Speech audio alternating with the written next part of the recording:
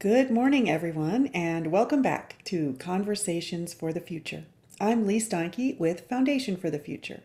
Today is day 2 of our discussion about space garbage, recycling, and sustainability. We're going to kick it off right away with an interview between Tim Chrisman and Representative Matt Banky. Tim is Executive Director and co-founder of Foundation for the Future. A former CIA and Army intelligence officer, Tim supported the National Space Council and the Joint Staff at the Pentagon. He holds master's degrees in Intelligence Studies and International Relations and Affairs, both from American University. Mr. Chrisman is the author of the book Humanity in Space and of various articles about the expanse of our civilization in space. Tim's next challenge and mission is to make space accessible, survivable, and ultimately routine enough to be boring. Representative Matt Banky is serving his second term representing the 8th Legislative District, which includes Richland, West Richland, and Kennewick. Matt then attended Eastern Washington University, where he graduated as an ROTC Distinguished Military Graduate and received his active duty commission in the U.S. Army Aviation Branch in 1990. He spent the next 21 years in the service, rising to the rank of lieutenant colonel before retiring and moving back home. Since 2015, Matt has served as the director and lead professor of the Cybersecurity Division at Columbia Basin College. He also owns a cybersecurity consulting business. Before joining the legislature, he served for 3 years on the Kennewick City Council. In the House, Matt is serving on 3 committees, including in the leadership role as the ranking minority member of the Community and Economic Development Committee. He is also a member of the House Appropriations and Environment and Energy Committees. Tim and Matt, have fun with your conversation. I'm really looking forward to it. Thanks, Lee. Yeah, good to have you here, Representative Banky. I know we've had you on before, and it's exciting to bring you back in to the conversation, especially since one of the committees you sit on is very applicable to what we're talking about today around sustainability in space and sort of getting things right and not having to go back and fix things like we're doing here on the ground.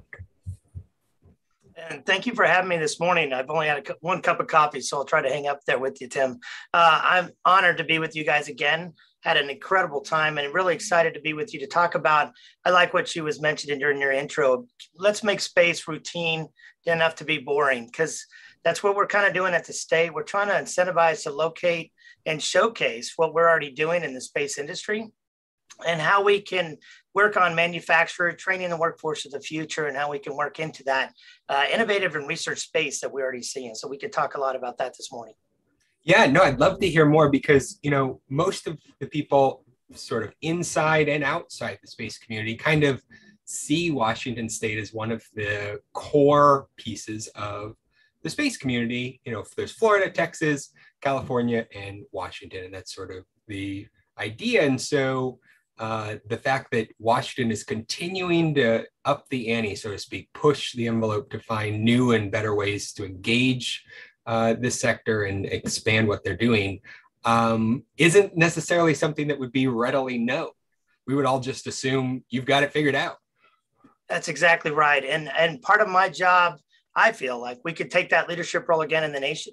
We have a lot of the infrastructure. We have a place where, if you look at history, there's a reason Silicon Valley blew up with Apple and the way the Silicon Valley of today is. And looking back to where that core fundamentals are, having a great base, having a smart base. We have the largest per capita PhD in the nation, working with national laboratories, working in this different industries, and even the manufacturing sectors, that this is another opportunity where we can take advantage of it at the time, I believe, before we lose this gap in space, because I believe we're not going to be there very far to where we're going to see this on a routine basis. People are going to know we're going to have the opportunity to go to space. We see this with the Space Race 2.0 I talk about.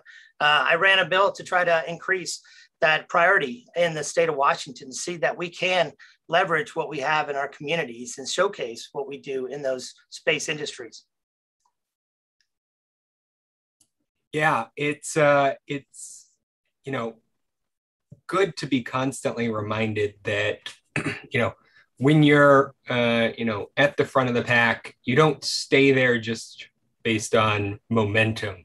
And as the space industry is sort of in this state of flux, moving from government specific to a primarily commercial market, it's exciting to hear leaders on the ground like you talking about that and talking, practical ways of making this normal. I talked with the Pacific Northwest Aerospace Association, that emerged from Boeing's supply chain.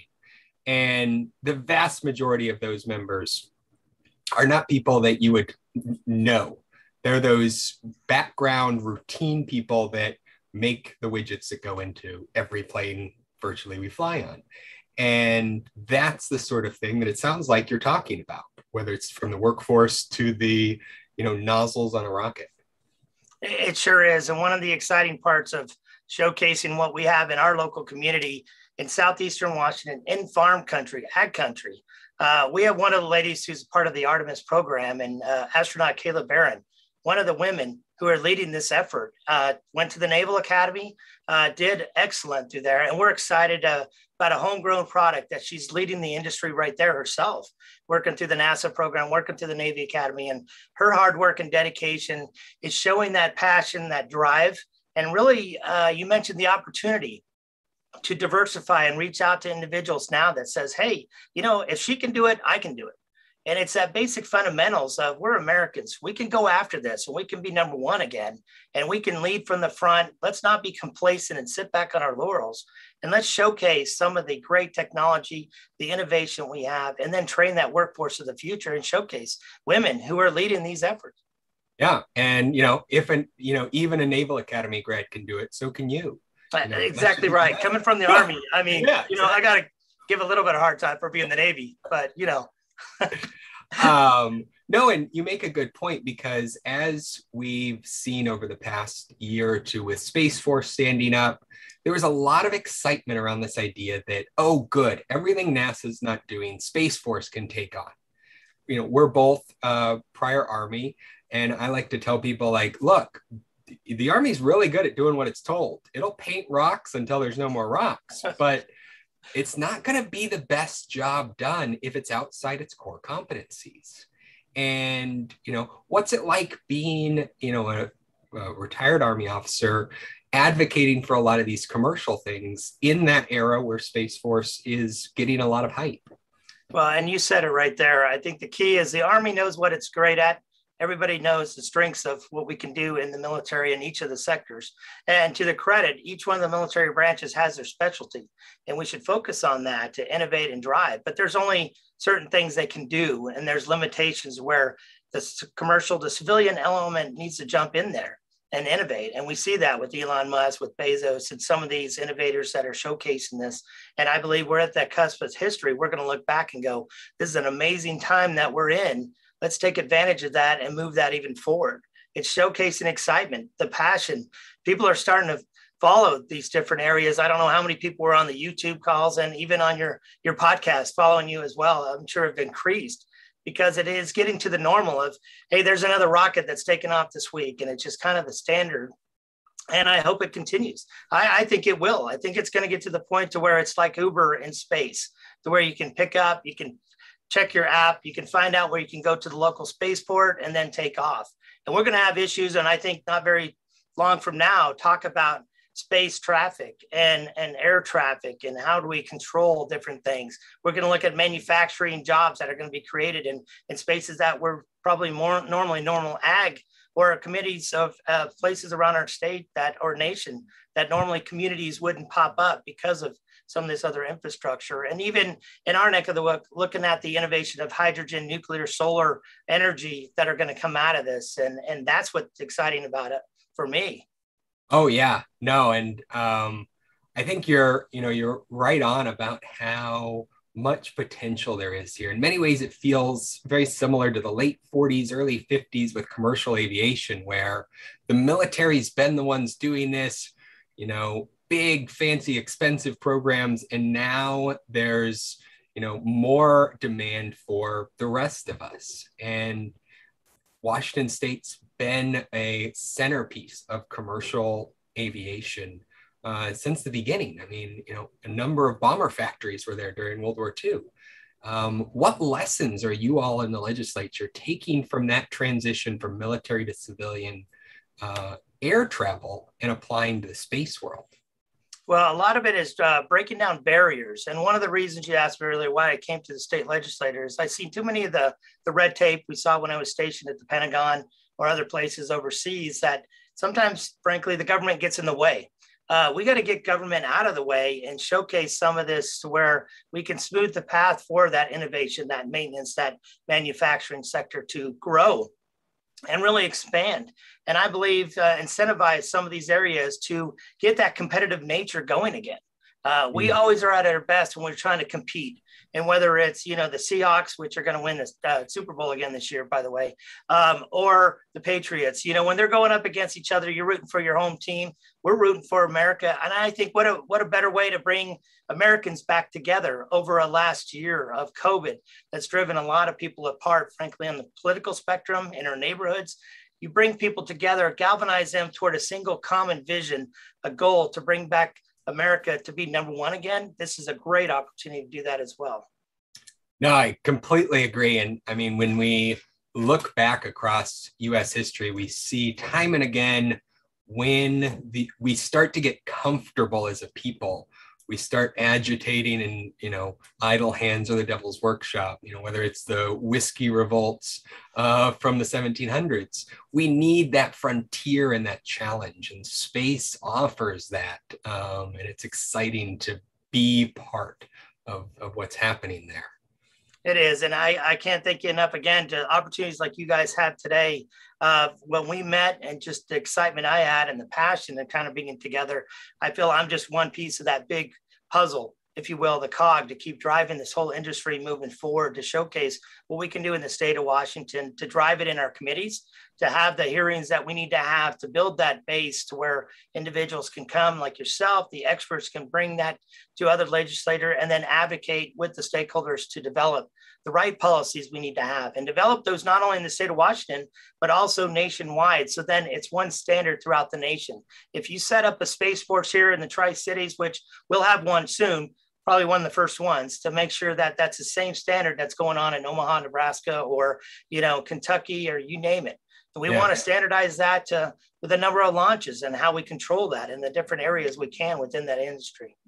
Yeah, no, and we were talking with Wayne Monteith from the FAA yesterday about spaceports and the licensing and that process that they go through. And, some of the things that we don't necessarily think about when they're launching an investigation or doing some of these evaluations.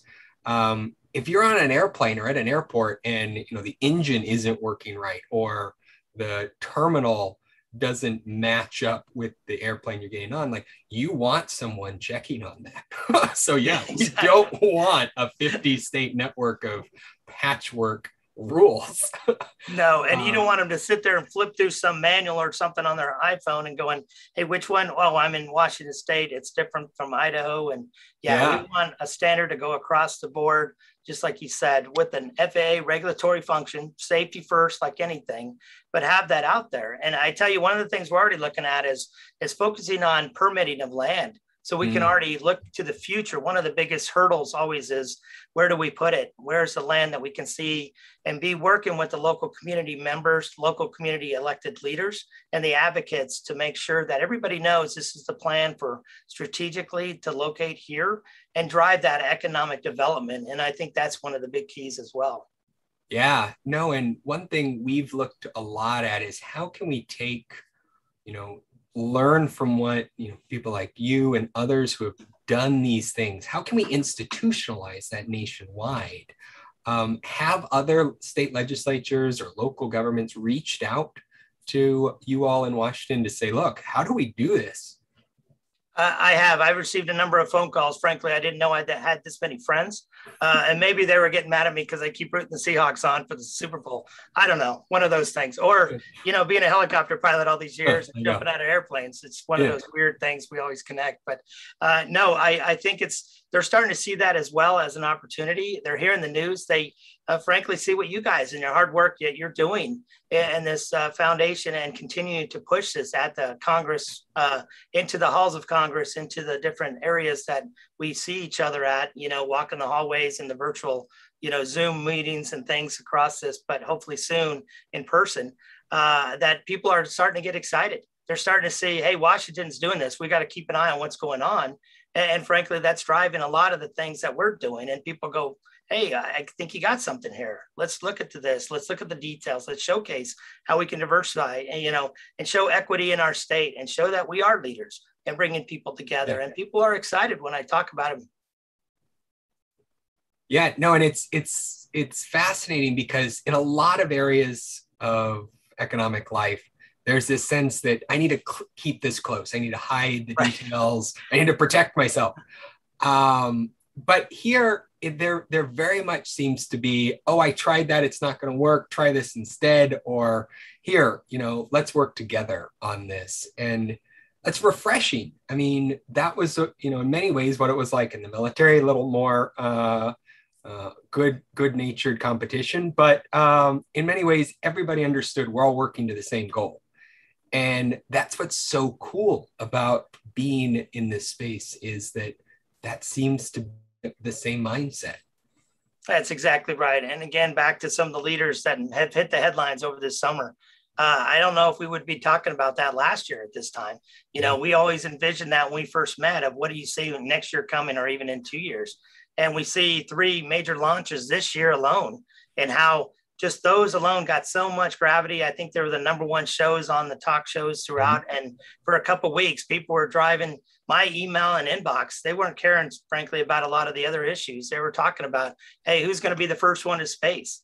And it was that same kind of energy, that drive, that passion, that excitement that was coming up there. And I was getting texts from people I didn't know. I thought, okay, the Chinese hacked my phone again or something, following me, or, you and your Intel background, you remember those things kind of come to mind. I'm like, no, we're just asking because you're the space guy from Washington. So I started getting this whole thing. And even our ranking member on the minority caucus started calling me, oh, no, he's, Cyber Command guy, but he's also our space commander, and he's kind of leading the space effort. So I get this nickname, and it starts going on in the different areas going, oh, we know you.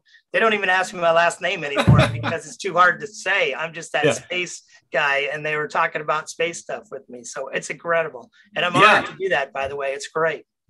No, your combination of passion and background seems to be a perfect fit for that, because that's what we need, is those advocates who can speak about it and understand and sort of bridge the gap between what I call the nerds and the public. Well, that's exactly right. And it gets to what you said before. And I think that's the core, to kind of stay focused on this. Our goal is sustainability. We talk about space garbage, but the other area is that routine, to making it boring. People said, well, that's not flashy. That's not a hashtag that we can follow. That's not going to trend. I said, well, it is, when you get to the point of, we didn't know Uber was going to be normal, or Lyft, or these things nowadays, or we've all gone to apps to kind of get through COVID. Just a couple of years ago. And I still have people in my constituents that don't like doing online banking. I go, that's the norm. That's what people are used to. A couple of years ago, we were worried about people stealing our data, our information. And now I said, we're talking about spaceports. They're like, what? That's in our backyard. Let's talk about the Space Academy. People need to be trained up to get in this industry, to know what's going on. We need to pivot our manufacturing to showcase where we can build those widgets, those things that can be a part of the space ladders, the different institutions, the programs that are out there. And how we can do that at the state policy level to make sure that's a smooth transition to where they can allow that innovation, that research, that development. And, it's just that excitement. I'm like, it opened up the door. A lot of people, they just kind of look at you and go, really? Because I think I get that look when I ran my first space bill a couple of years ago, my first year up there. People are like, you really understand what the state legislature is about? You know how to run a bill? I kept getting the looks like, I know you're new at this, but I said, no, I got this. I did my research. Being a military officer, I asked my ports, my local community leaders, my chamber of commerce, said, what's one of the big things we can do here in the Tri-Cities? And in ag country, even farmers said, That'd be kind of cool, having space, bring space to our area. And then the land we have to offer up, we have areas that are free and clear for the FAA to do things. We still have Navy. I know Navy flights going through here to practice in our area. So being a pilot, I love to bring aviation here, especially the space industry. Yeah, no, and I'm fascinated to hear, as you're out talking about this and, as you said, one of the first things you did was this space bill. And so no doubt in your district during your reelection campaign and others, this came up. What was the response?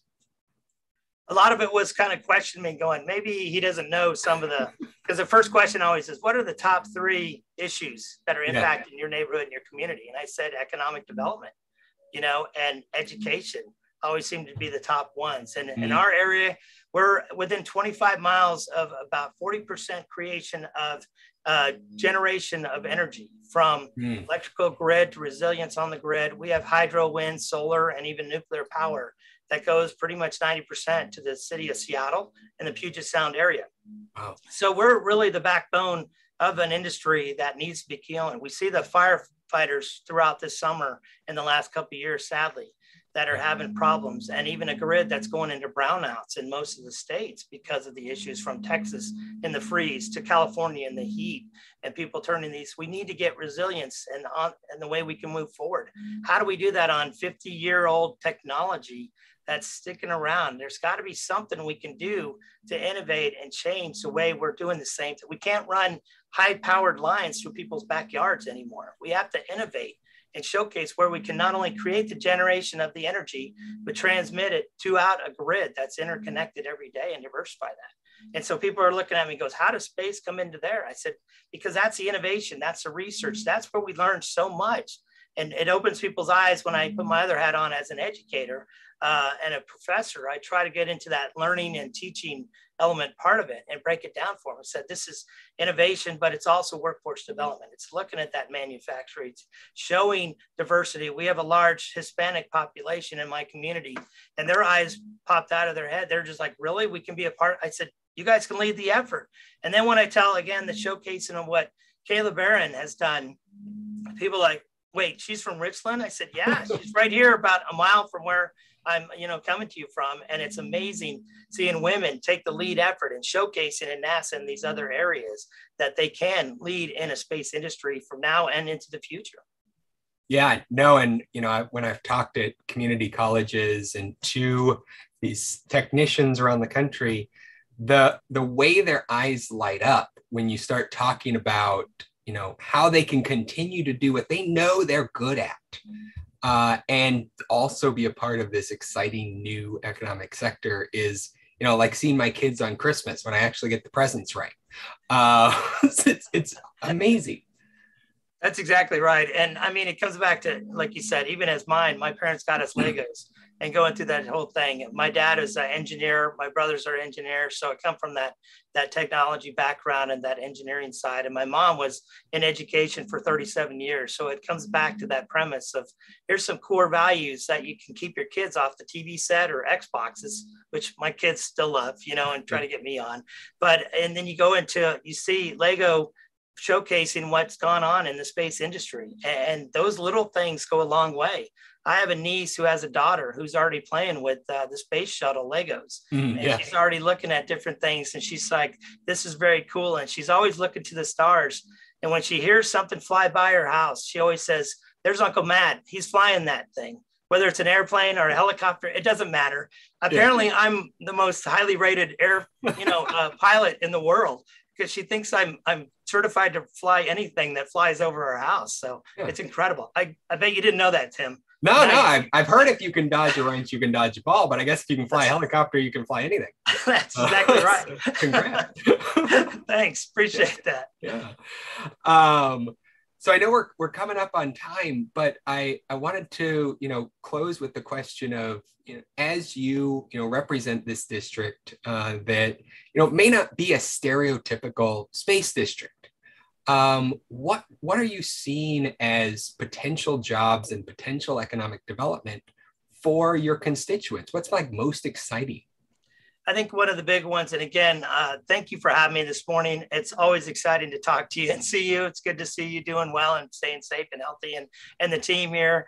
But being a part of this is that exciting stuff. You could tell even at 7 a.m. on the West Coast, I'm excited to be talking about this. I'll wake up, stay late at night. The exciting part of what keeping people interested and the opportunities that people come to me now is saying, what can we do to help out and being that part of, you mentioned, from the training, workforce development, our local community colleges, but also Washington State University, University of Washington are looking at other degree programs. They're already looking at certifications where individuals can go into and showcases. Our future plans have community chambers of commerce working with, angel investors to showcase, hey, we can do this better. They're in classes and they want to drop out like they've heard in the other people, like, we can do this better, we can do this smarter, we can do it more efficient. And it shows. These kids are smart. We got a great wealth of talent in our communities, and you never know where they're going to come from. It's that whole thing when you look at football and the drafts, it used to be the Division I schools. Now people are coming from Division II and other places. If you are performing and you showcase that hard work, that dedication, that innovation, you'll come from anywhere. And that wealth of talent, well, I believe, always rise to the top.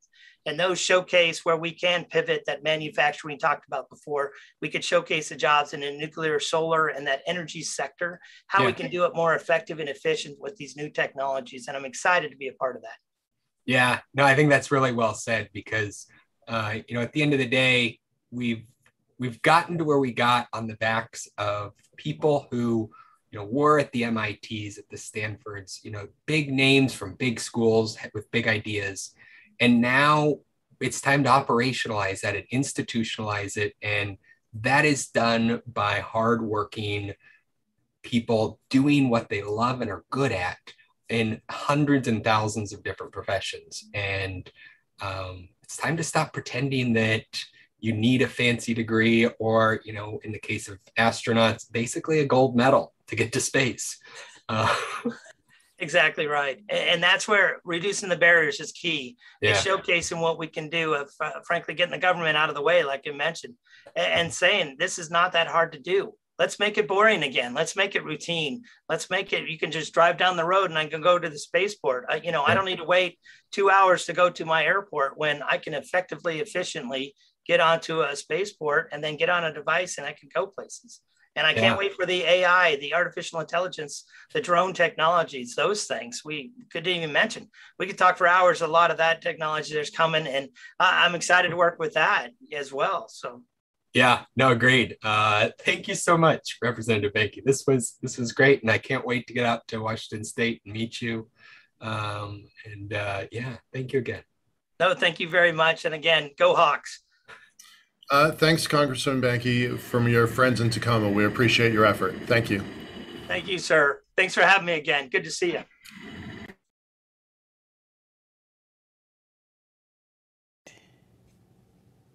If you can dodge a wrench, you can dodge a ball. Nice.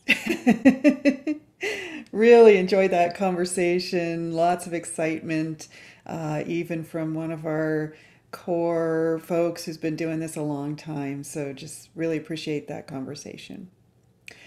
Our next speaker is Dr. George Neild. He's the president of Commercial Space Technologies, LLC, which was established to encourage, facilitate, and promote commercial space activities. He served as the Associate Administrator for Commercial Space Transportation at the Federal Aviation Administration from 2008 to 2018. Dr. Neild has over 30 years of aerospace experience with the Air Force, at NASA, and in private industry.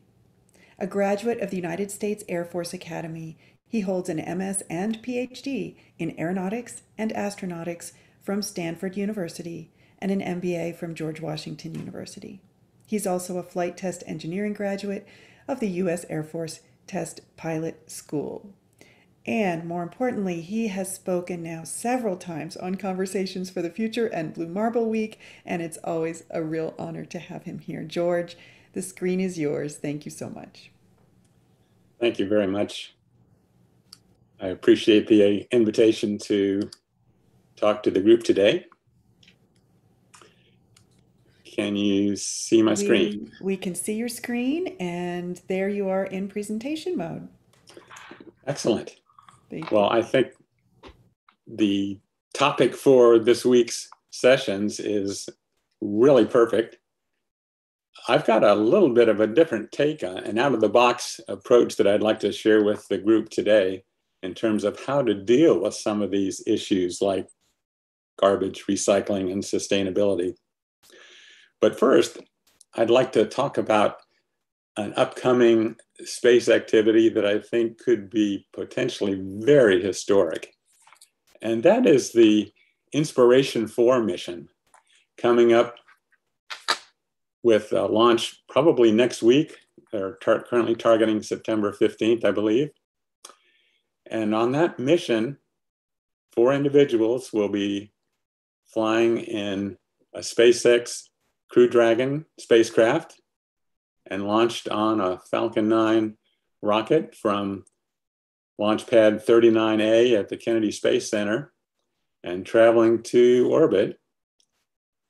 But it's going to be a very significant milestone, I believe, in terms of our overall space activities. Let's talk a minute about who's going to be flying.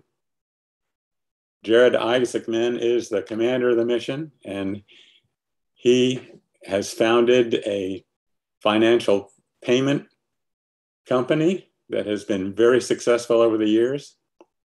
He's also an experienced pilot, having flown commercial and military jets in air shows and many other activities. Haley Arsenault is a childhood cancer survivor who is currently working as a physician assistant at the very hospital where she received her cancer treatment. Dr. Cyan Proctor is a geoscience professor who is a member of the Civil Air Patrol, a certified scuba diver, and has become an accomplished space artist. Chris Zembrowski used to be a space camp counselor. He worked as an Air Force technician on Minuteman missiles many years ago and now works in the aerospace industry. Each of those individuals has a fascinating life story, and I encourage you to read up on them if you've not done so already. But what makes this upcoming mission so special is not their unique backgrounds, but what they have in common. Namely, none of them is a professional astronaut. And this will be the first time that we've had a human spaceflight go to orbit without a professional astronaut on board. So it takes us a huge step forward in terms of the dream that many people have for making space more accessible to the broad masses of the public. And of course, all this is happening after a very exciting year, including things like SpaceX's tests of their Starship down at Boca Chica, Texas, launches of small satellites from Rocket Lab and Virgin Orbit. Northrop Grumman has sent cargo missions to the International Space Station. SpaceX has had the opportunity to send NASA astronauts to the ISS. And then, of course, just in July, we had Richard Branson fly on Virgin Galactic's Spaceship Two on a suborbital mission, and Jeff Bezos fly along with his brother and the oldest and the youngest people ever to visit the edge of space. So it's been a very exciting time in commercial space. If you look at the number of launches, the numbers are just mind-boggling. This fiscal year, there have been 57 FAA licensed commercial launches, far in excess of what we've ever seen in history. And of course, there's still several weeks left in the year to continue to increase that total. And as we have discussed before, the global space economy continues to grow. Bryce Space and Technology estimates that it currently totals about $366 billion. And of course, the interesting part that you can see on this chart is that government spending is the area in the brown in the upper left-hand corner of the chart. That's only about 25%. The other 75% of the global space economy is non-government spending, individuals, companies. So that is where the excitement is going to take us, I think, in the future as the rest of the economy continues to grow. Meanwhile, the financial experts from many different organizations, including UBS, Morgan Stanley, and Bank of America, are all forecasting that the global space economy will exceed $1 trillion in just the next 20 years.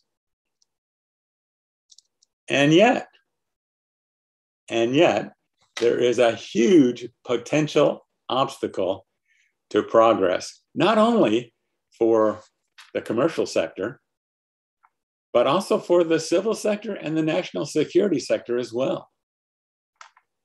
General Raymond, the chief of space operations in the new US Space Force, has talked about this many times in his speeches.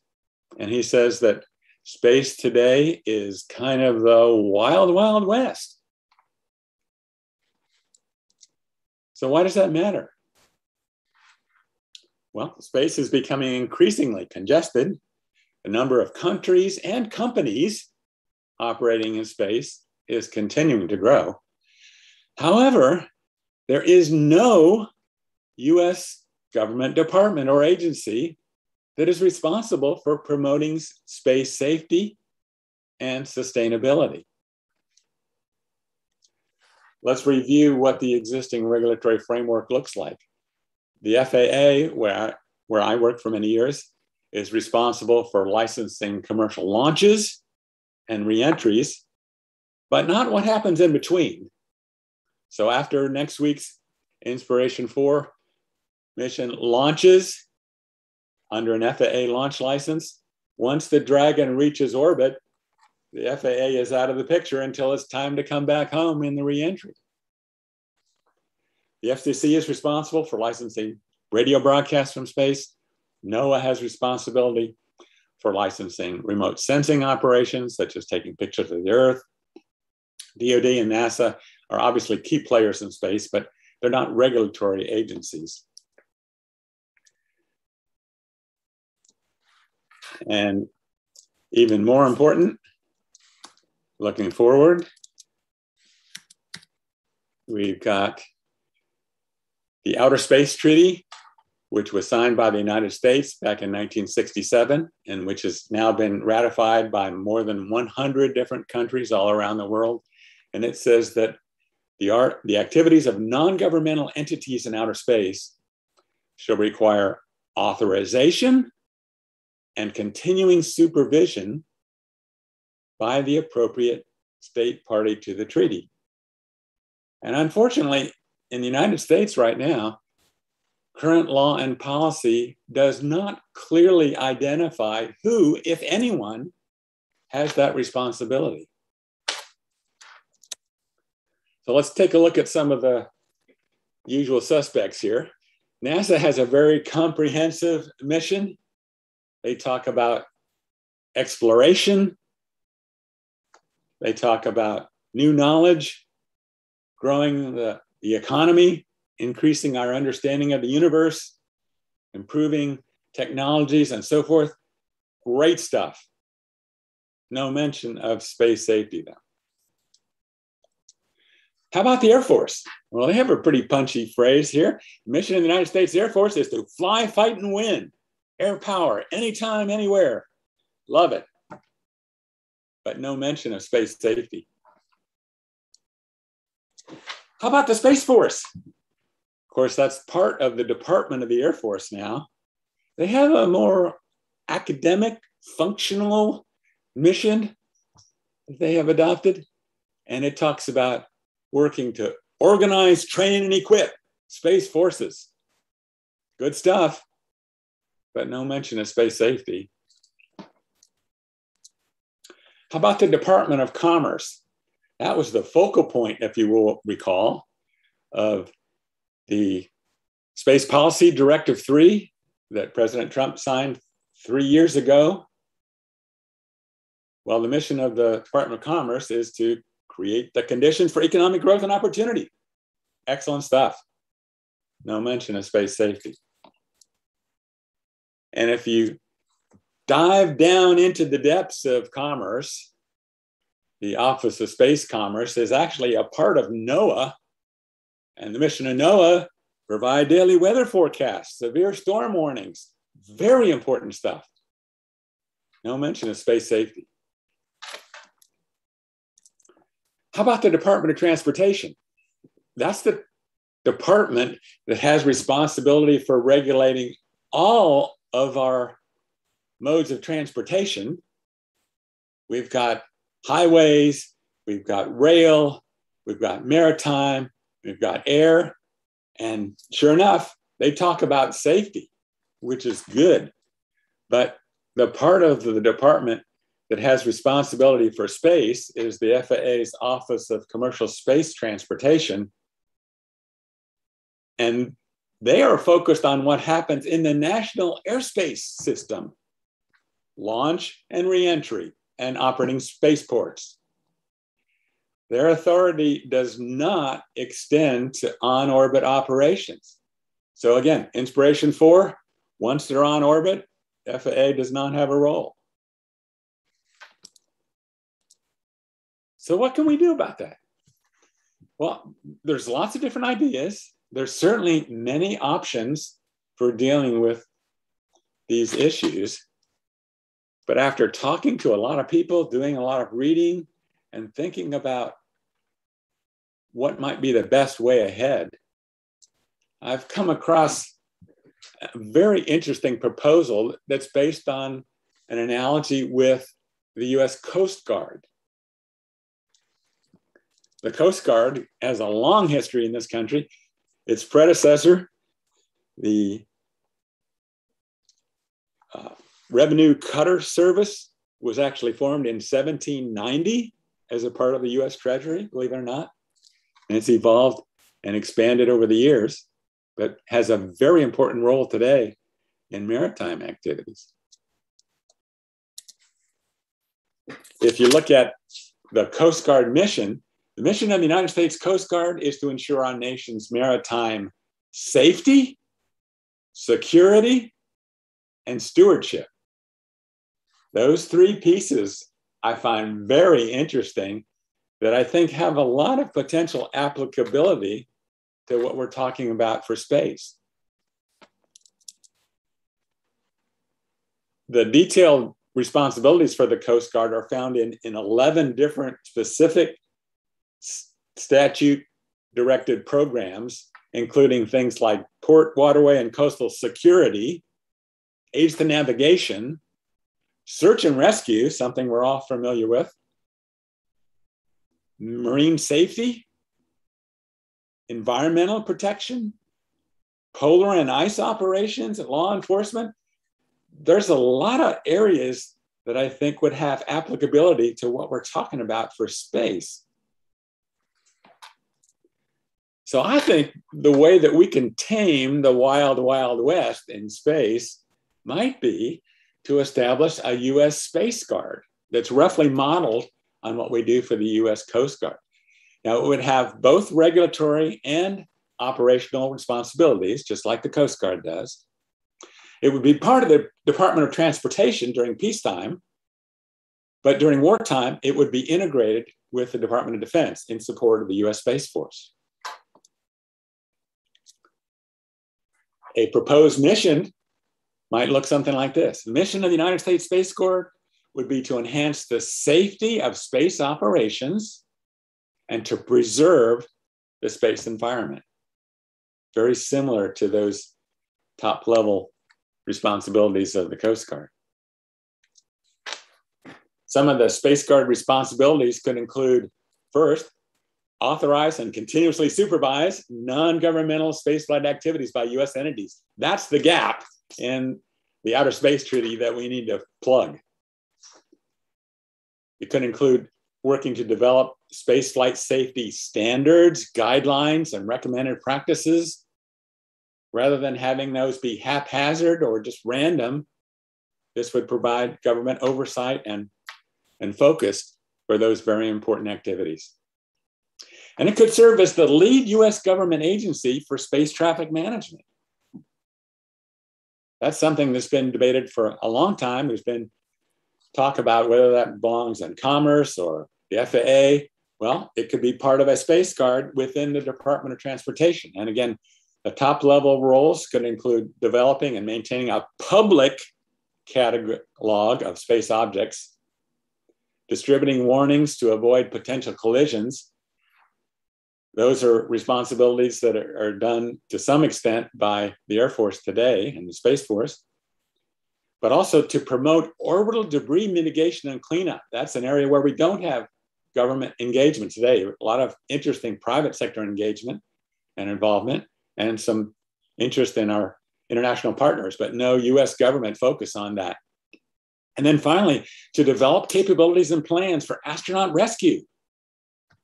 I don't think we need to wait for another Apollo 13 type of scenario before we start thinking about, talking about, planning for rescuing astronauts, whether they're US, commercial, government, or international. I think that's one of the characteristics that a lead nation can have in its space activities. Other potential responsibilities, perhaps at some point in the future, could include things like launch range management. The Air Force is actually trying to see if they can disengage from their roles at the eastern and western ranges right now.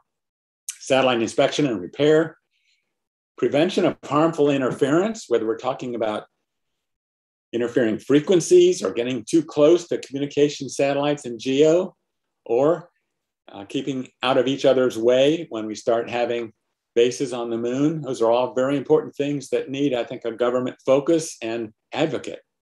Aids to navigation. GPS has grown well beyond its original military purpose. And planetary defense. Again, NASA has some preliminary work ongoing, but again, that's not necessarily right in line with NASA's typical exploration responsibilities.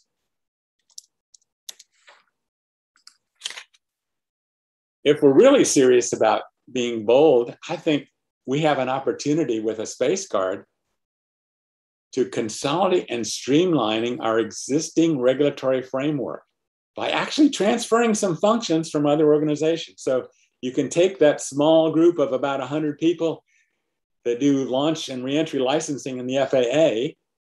You can take the folks that do radio broadcast licensing from the FCC, and you can take remote sensing licensing from NOAA and pull them together to form the core of the beginning of a Space Guard in DOT.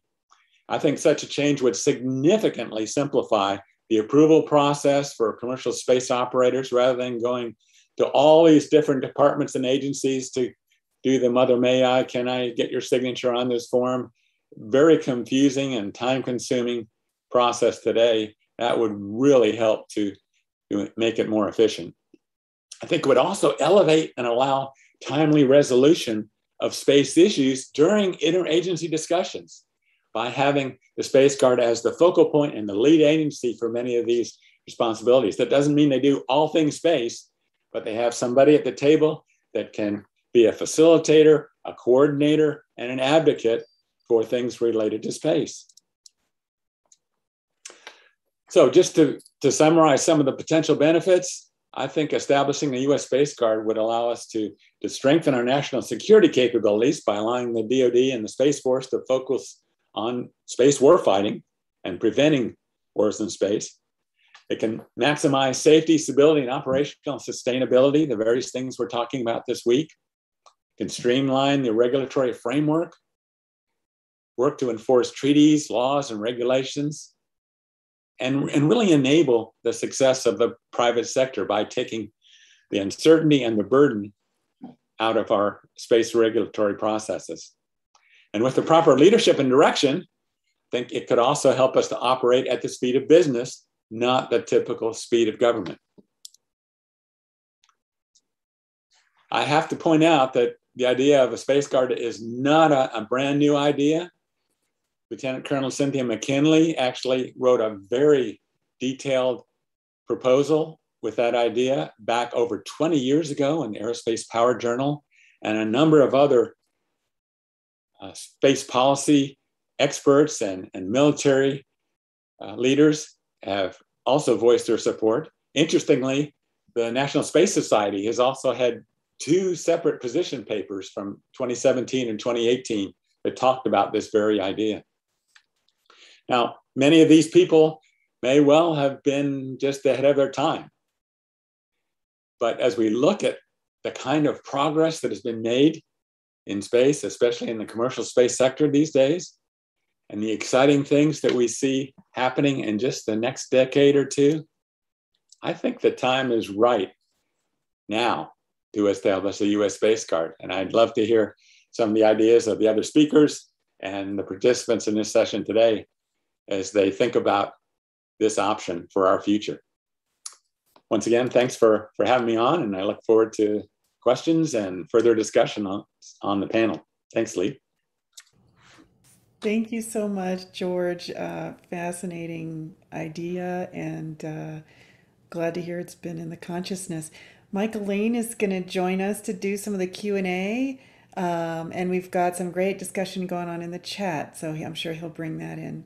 And we'll introduce Michael with Pete, but he's going to jump on right now. Oh, Leo, would you allow Michael to unmute himself?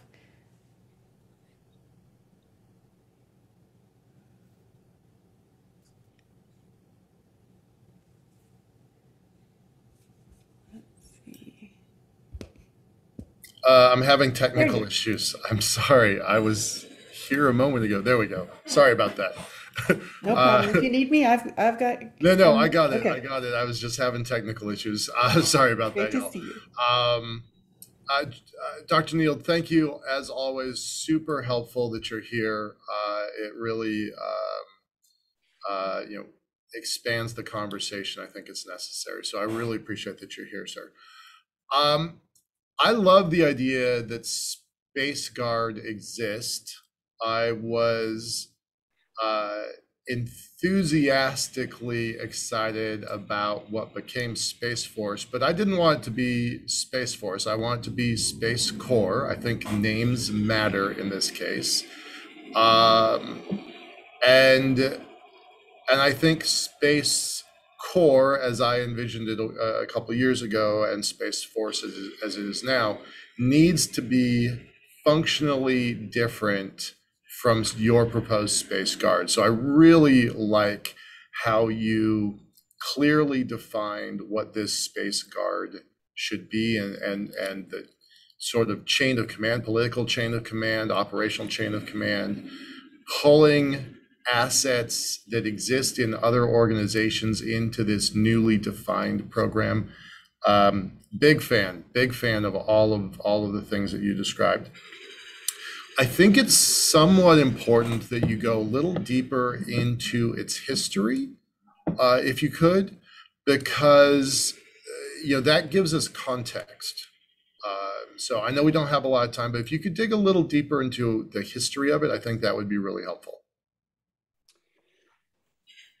So again, there have been a number of papers written that talk about it, each with a slightly different flavor.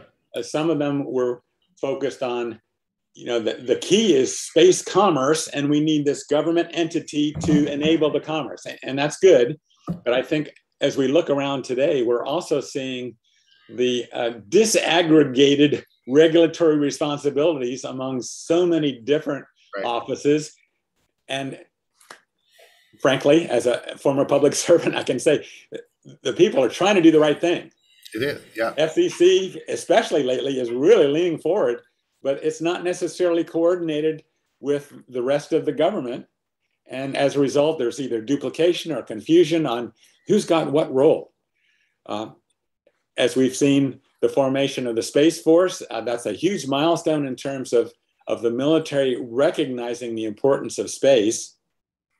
I think as we see more and more activity, though, having safety and sustainability are going to be important to all of us. And right now, that is not the job of the Space Force. And at It's least not anyone's for job. non-NASA missions, it's not the job of NASA either. We think, oh, NASA, space. No. But again, they have no role in the upcoming Inspiration 4 mission. There are other activities, commercial space stations, satellite servicing, moon bases, asteroid mining, all those things that'll be totally separate from Space Force and from NASA. And so is there an opportunity for us to have government oversight and engagement without being burdensome, without being militaristic, frankly? Right. And I think the Coast Guard is an interesting analogy for that. So certainly deserves some more thought as we think about what we want our future to look like. Absolutely. I think, in order to kind of figure out how to go forward, we have to look at where we've been so far. And there's that old rule of, try to never serve two masters, two bosses, two chiefs, right? And you have this, I would say bifurcated, but I think there's 5 or 6 or 7 different layers that are all trying to have a say in what happens next. And if you were to streamline this under the banner of a Space Force, a Space Guard, all of these disparate activities under one house would make for a cleaner chain of command, a cleaner process, right? Yes, I completely agree. Now, I'll acknowledge this is not the only way that you could solve those problems. Right. Absolutely true. But I think, interestingly, it could be a lot harder to fix by trying to change, adapt, evolve an existing organization, because that's not how they're used to doing business. Well, and all of those other organizations, with a clean set of marching orders, you can do some amazing things. Really, truly. All of those different organizations have different leadership, different marching orders, ultimately different objectives. And by not having a clean path and a single chief, if you will, in charge, you're getting different rules and sometimes very convoluted, complex, and conflicting rules. So, I mean, that's great if you happen to be a space lawyer. It's not so great if you're a small private company trying to navigate Washington, D.C. So, from the commercial space cislunar ionosphere perspective, I really want a simplified set of rules. Terrific. There's one question I was going to ask. We don't have a lot of time for it, but how would this get done? Like, what would be the next step? Not all the steps, but what would you think is the very first next step? So interestingly, most of the FAA's responsibilities for space actually talk about the Secretary of Transportation shall. Okay. That's the way Congress wrote the laws. And then there was administrative, executive branch decisions. Well, let's put it in the FAA. Let's do this. It actually started out as an office in the Department of Transportation, moved to FAA back in the 90s.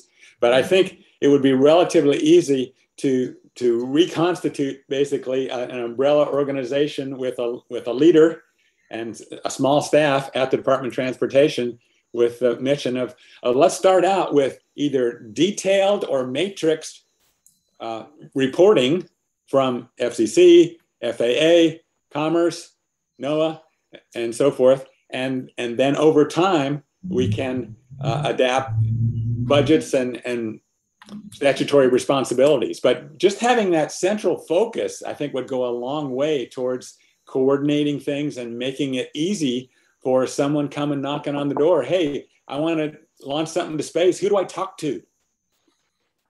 Terrific. Given how many people are going to space and how big that field is going to be, a streamlined path has got to be a part of the administration's goals. Because there's too much going on for this crazy corral of disorganized. I mean, great people. They're great people. Don't misinterpret that. But we have to get this right. We really do. All right, sir, thank you so much for your time. We're going to come back to this in a little bit with a panel. Turn it over to Lee. Thanks, sir. Thank you so much, George. I'm really excited for more discussion in the panel. Um, and I want to welcome Michael here today, a fundamental driving force behind Conversations for the Future since the very beginning. Michael founded the Liftport Group with the idea that the elevator to space could and should be built commercially. The concept for Liftport was simple: to develop the subsystems and precursor technologies needed for the elevator, and to commercialize those as a method of payment for the larger, longer-term project of building the elevator. Areas of focus are robotics, nanotech and materials sciences, finance, and media. Thanks for taking over today. We'll have you doing all these through the panel, and really always enjoy the conversations that you drive. It's always terrific being here. Thanks a lot, Lee. Appreciate it. And Pete Garrettson is our next speaker. A senior fellow in defense studies at the American Foreign Policy Council, Mr. Garrettson is an independent strategy consultant who focuses on space and defense. He has 33 years of experience working with the Department of Defense and served his country in the U.S. Air Force, including as director of the Space Horizons Task Force at the U.S. Air Force Air Command and Staff College. He is currently working on his PhD in public policy at Auburn University and has his master's in aviation and human factors from Embry-Riddle Aeronautical University. He is a former member of the National Space Society Board of Directors, a thought leader in the area of space development, and he is currently writing a book on the great power competition for space resources. I hope you'll give us an update on how that's coming along, Pete, and the screen is yours. Thank you. All right, let me get my screen up. So there actually is an update to that, and the book is now published, Scramble for the Skies, with my co-author, Dr. Namrata Goswami. Yes, that one. And so I'm going to contextualize what I say within the context of the major thesis of the book. So the book essentially says that policymakers have started to wake up to the broader conversations that people in the advocacy community have had about the economic potential of space, and in particular space resources, and that you see competition, and that competition is going to basically determine who's going to be the major power for the century ahead. That this will probably take, we can't be sure that if we were to surrender that to another power, that they would order things the same way that we would want them ordered. So within that context, global public goods are important, and the institutions they build are important because how other nations choose, or I should say that in sort of the international relations theory that we propound, nation states are competing, but of course they're competing as part of a broader sort of leadership order where you have a lot of participants. Well, ultimately you have to have followers in that leadership order. You can kind of think about this as like a dog pack, wolf pack. And so, the alpha wolf is not going to get the other wolves to come along if they're not organizing the hunt, making sure that, things are happening the way they should. And so one of the things that clearly is of interest to the entire world, not just spacefaring nations, is the management of the debris and management of the broader area to begin with. And so I consider this discussion on Space Force and Space Guard to be very important. So I was asked to talk a little bit about that as well as to talk about debris. So let me then just talk about, these three words. I absolutely agree, words matter. And so, some of the audience may be familiar with how this played out and others may not. So core, has, of course, the connotation of a body.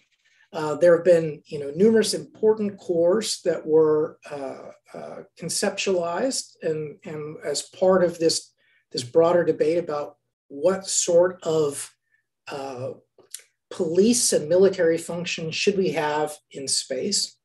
And so the Corps was originally an Army term, and that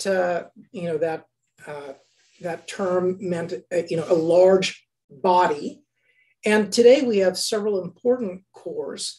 In particular, the Corps of Engineers is important because they are a military unit that has civilian regulatory capacity. They were important in building canals, important in building roads.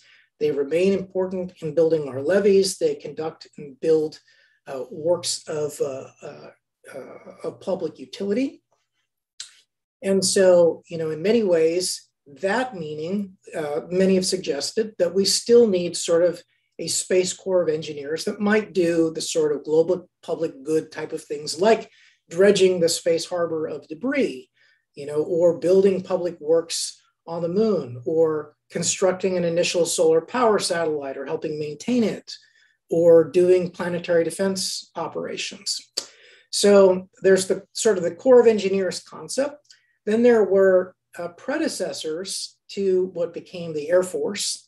Those would have been the Signal Corps that was initially, doing things very similar for the Army that the Space Force today is doing for the Joint Force. So they were providing, all the different signals, and they initially got the airplanes. And then as airplanes became more important, they broadened. There was a need to sort of establish this as a unique cadre of individuals that knew something special. And so they became the Air Corps. And so in that sense, Corps means a subordinate organization with a very specific sort of expertise. So when I think of Corps, of course, you think of the Marine Corps and their original, niche capability to move on ships to do expeditionary ops, and then later to do amphibious ops, as well as, sort of the specific expertise that you might have in, say, our submariner force, and particularly their nuclear cadre, where they sort of manage themselves.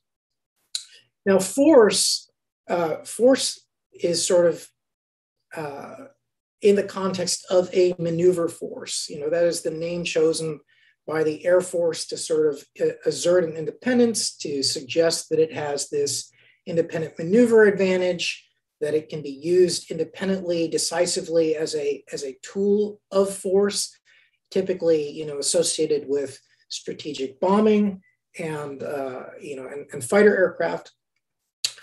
And then you have Guard. And so Guard, usually is associated with the Coast Guard, but more generally, to guard and protect things that are important for you. So force has sort of an offensive sound. Guard has more of a protective sound. And the Coast Guard, as George put out, has this very, very broad mandate of many things that it has, including law enforcement. And it's multi-mission, and it's safety of navigation.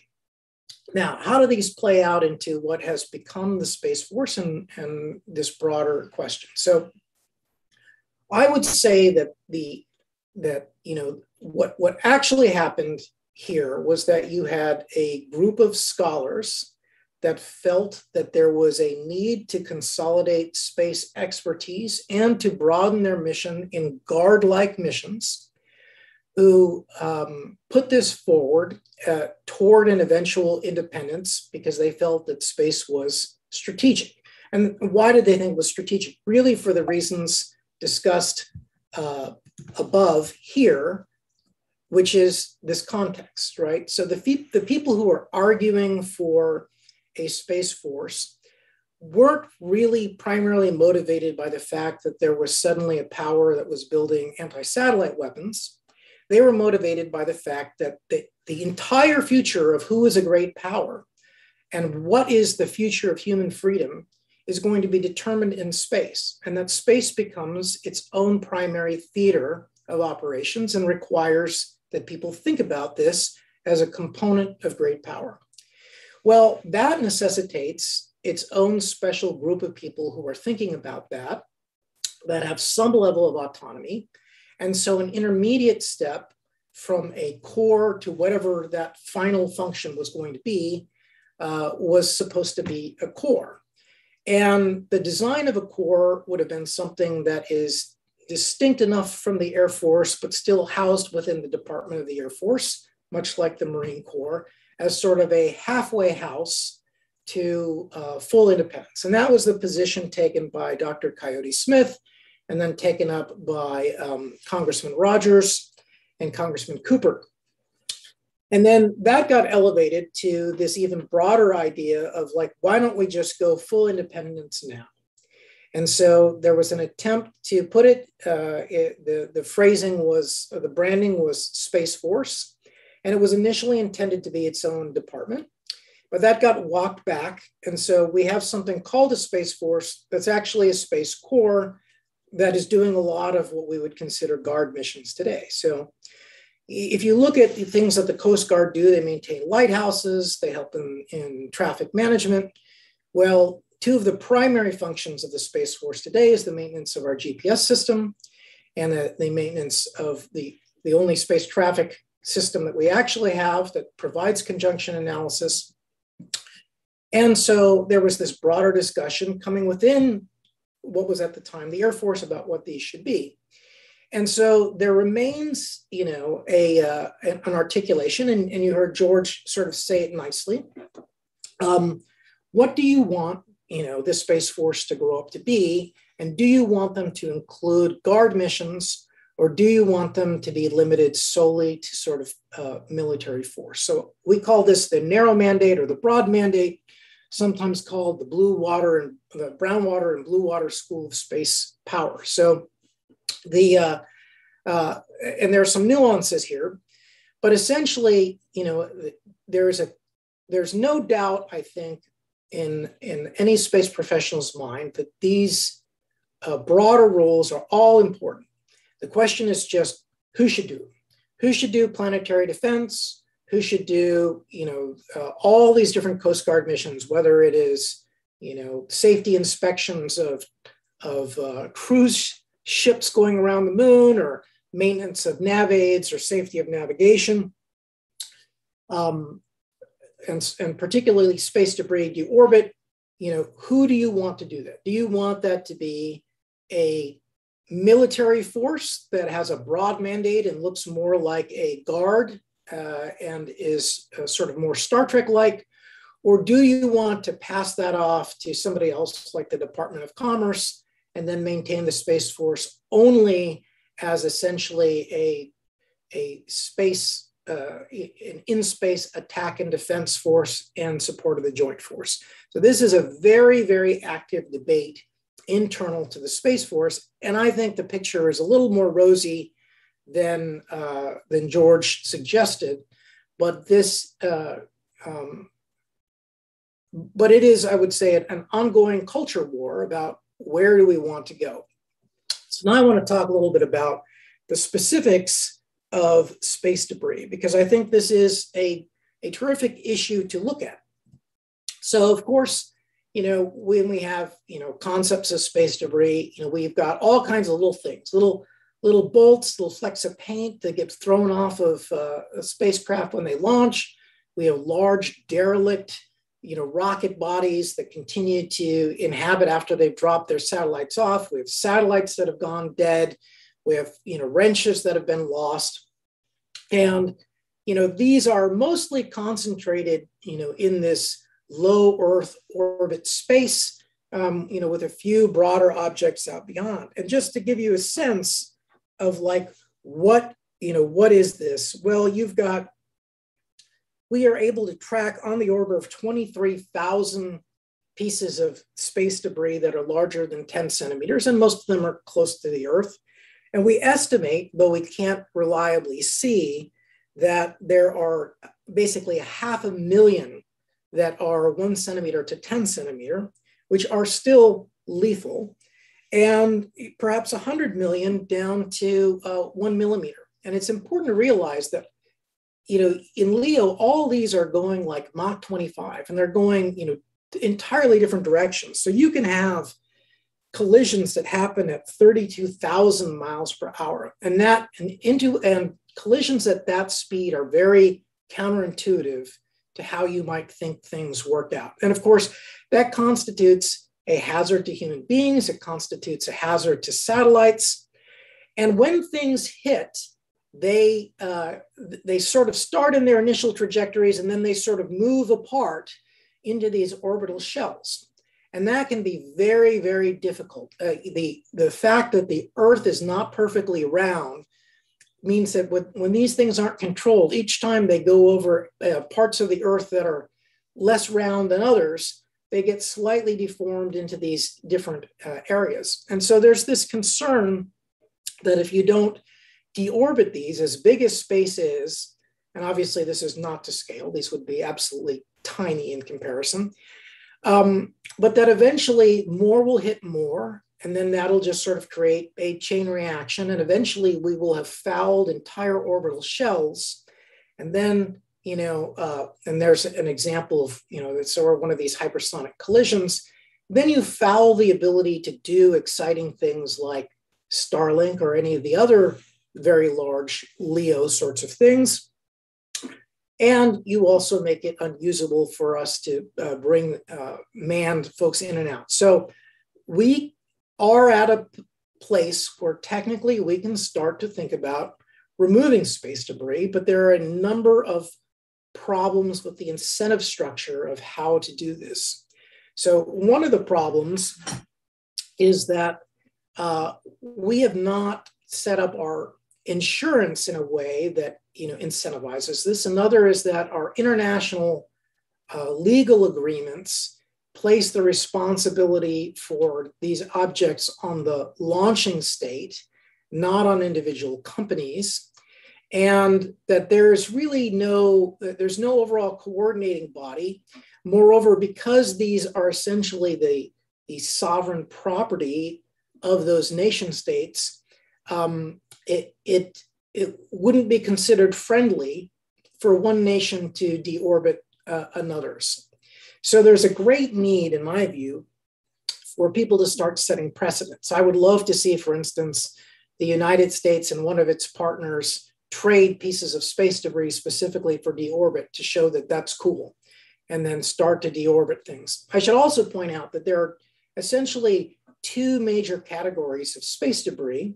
One are very big objects that constitute what people consider to be one of the biggest hazards, because if they're struck, obviously they have more area, so they're more likely to be struck, but if they're struck, they create many more pieces.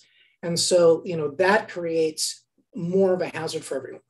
And a lot of those are concentrated in sort of very polar-like attitudes, very polar-like orbits where people like to go, for Earth observation. So removing those rocket bodies is a big deal. So let's talk about, and then the other is the very small pieces. So there are two general approaches, and these matter because they are extremely dual use. So on the one hand, you have a general idea of sending something up, like a space tug or something, could be an electromagnetic tether, but you send something up that grabs a piece of space debris and then it re-enters. And this is really, the only way to go at, and there are all kinds of different ways of imposing drag, whether or not you're doing this propulsively, whether you're doing this electromagnetically, whether or not you're, deploying some very large, volute or something that looks like a solar sail that drags it down. But essentially, you have to expend, significant energy to bring these down or to bring them up, or potentially to consolidate and reuse them. But there's very little incentive to do this. And so there's definitely an opportunity for government leadership. But let me point out that if you've got the capability to go up and grab a piece of space debris, you also have the ability to go up and grab a functioning satellite. And so that constitutes, what folks might consider to be an anti-satellite, a co-orbital anti-satellite weapon, if it were used in that fashion. And so we have to think carefully about this signaling and who we want to do that. And I think this plays both ways, for and against the Space Force. Then, whether it's in space or on the ground, whether it's just light pressure or whether or not it's ablative, essentially lasers can be used or are thought to be able to be used to be able to zap a piece of space debris and impart a small force so that instead of being in a circular orbit, it is in a more elliptical orbit where the bottom of the orbit, where it's closest to the Earth, the perigee, is inside the atmosphere, and so it decays faster. Well, obviously, if you can target a satellite with a laser, either in space or on the ground, that is dual use as a potential weapon. And so a lot of countries would have a desire to hold that close or regulate that in some manner. I should also point out that lasers going up can also dazzle and blind both satellites and aircraft. So, that's an important consideration. And then the moment you touch something and it starts moving down, it's moving through other orbits. And so you are incurring the possibility of injuring other satellites and creating more debris on the way down. So you obviously want somebody who is competent to be doing that. Now, we saw this in the last administration, this move to sort of unburden the US Space Force from space traffic management and put that into the Department of Commerce. And so you certainly could consider wherever you locate if you were to locate a space guard, they certainly could take on these missions. But let me point out that in neither case, just calling it a space guard does not make this any less threatening to other nations. Whether or not China calls their space debris, robotic arm, a space debris thing, the United States still is inclined to interpret that as a potential, weapon. And so, you may or may not do better having a civilian agency do this. Many people don't know just how deep the interrelationships are between militaries and how well they coordinate. For instance, navies coordinate a lot. And the United States might actually do better being perceived that its Space Force uses its assets to do global public goods.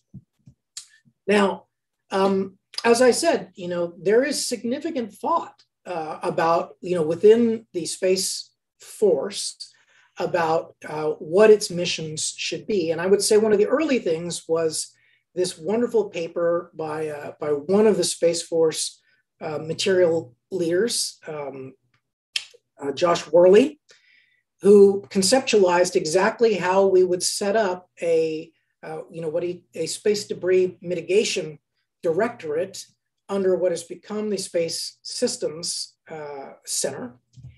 And then, generally speaking, when we were conceptualizing Space Force, this terrific paper by Grant and Neal, The Case for Space, really laid out and provided the legislation for a broad mandate Space Force that would conduct all these missions and would have law enforcement. And I would also recommend Dr. Brent Zarnick's book on developing national space power, which showcases this broader thinking. And so, thinkers like Dr. Smith have thought about all the different things that at the time a Space Corps should be able to do. And you see on-orbit inspection, space interdictions, natural resource protection, even settlement law enforcement, but in particular, space debris removal and search and rescue. Similarly, others have thought about, I think I just saw John Spencer come on. This is one of his thoughts about what all you'd have and all the different sorts of things that a space guard might need to do. And then Dr. Brent Zarnick here was looking at, what does the Coast Guard do today? And then what would a Space Guard service do in the future? Now, again, this is a bureaucratic choice as to whether or not you want these to be within, what is called the Space Force or what is called, or a separate organization. But if you build a separate organization, that essentially means that you have a Space Force that's twiddling its thumbs and is merely an offensive branch and is much less like a global force for good and a Star Trek sort of force. But you have to spend double because you have to recreate all those similar capabilities in a civilian organization, and a civilian organization that may eventually have the largest proportion of your actual space weapons capable things. So, a lot of these broader missions have been suggested: stabilizing presence, counter coercion, rescuing personnel, defense support to civil authorities, safety of navigation. And there's this idea that, do you want your message to be, the Air Force message of fly, fight, and win sort of war fighting, or do you want it to be more strategic air command? The peace is our profession. You deter by this constant show of capability, and you encourage free riding on global public goods. So a lot of this I would encourage, if this interests you, please read and perhaps contribute to Space Force Journal. There's a lot of talk about these different missions. A particularly terrific article on cislunar missions by Tyler Bates in this latest issue. But I will point out that actually, just to take a little bit of issue with what George said, the Space Force has sort of said in its capstone doctrine publications, it has this very long thing on a core competency called space security, and where it talks about protecting lines of communication and national space commerce and safety of navigation. And then I would also point out that the National Space Policy actually tasks the Secretary of Defense to protect freedom of navigation and preserve lines of communication that are open, safe, and secure in the space domain, right? And that is presidential policy. Then very recently, the US Space Force has been holding a series of events on Space Futures Workshop, and the forthcoming report, the Space Futures Workshop 2B, has lines in it like US Space Force is committed to the broader strategic purpose of support space as a growing element, that the Space Force will be there wherever US commercial interests and activities expand. And then it says, moreover, it is anticipated that by 2040, US Space Force missions may include increased space information services, protection of offensive and defensive operations, but here you come to the bottom, right?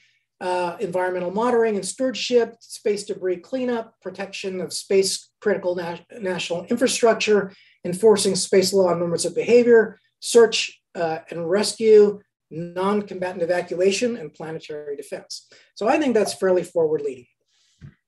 And so, and I would also point out that if you look at what the Space Force is actually doing, they're actually thinking about putting this cislunar highway patrol satellite to extend cislunar domain awareness to be able to see things like space debris and what other actors are doing around the moon.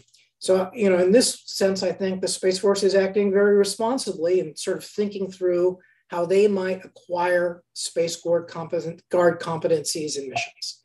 And I think that is my last. And I would just say that if you want the Space Force to be able to do this type of cutting edge, compelling research, they really need to be better resourced. I mean, take a look at the last two lines of this. So if you compare the amount of research dollars, which is where you would start doing space debris deorbit, the Space Force has like 1/10 the science and technology budget of the other services. And even proportionally, it is not up to speed given its tiny budget. But for such an incredibly important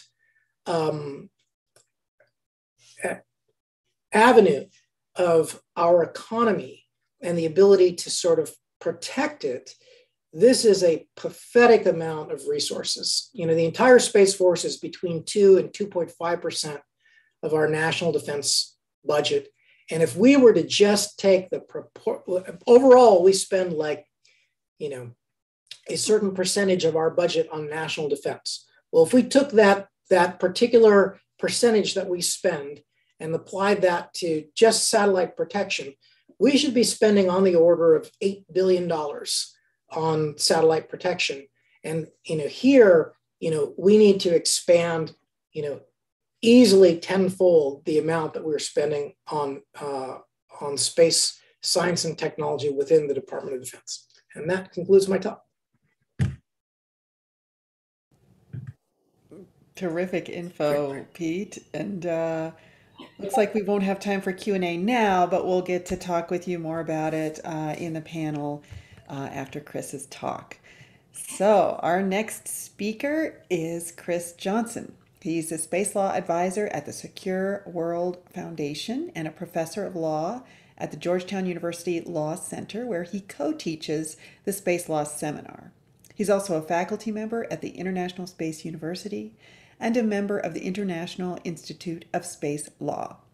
Mr. Johnson has written widely on space law and policy issues and represents the Secure World Foundation at the Legal Subcommittee of the United Nations Committee on the Peaceful Use of Outer Space. There was so much discussion yesterday where we're eager for you to weigh in and set us straight on our projections and thinking about what could be done and what has been done. I think you're going to shed some light on that. Thank you for being here. The screen is yours.